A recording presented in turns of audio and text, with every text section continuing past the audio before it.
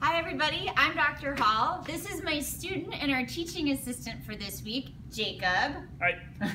And what we're going to show you next is how to do your body outline on the brown craft paper, which I'm going to ask you to ask a friend or a family member to do before we get started. So you should have received in your box, we good?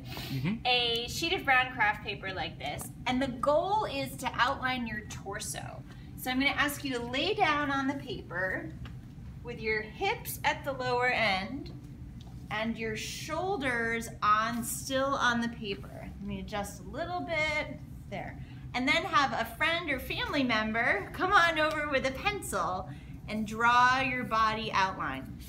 I'm going to recommend you do this with a pencil rather than with a pen or a marker, even though a marker can be a little bit easier to do, just so that you don't get stains on your clothing. So we're going to outline the whole body, the whole torso, and the beginnings of your arms and your neck. My neck is not that wide, Jacob. Well, get a little closer. Okay. All right. So it doesn't need to be perfect, obviously, but we want to get an idea of how big our bodies are, because then we're going to put the organs in place on our brown craft paper.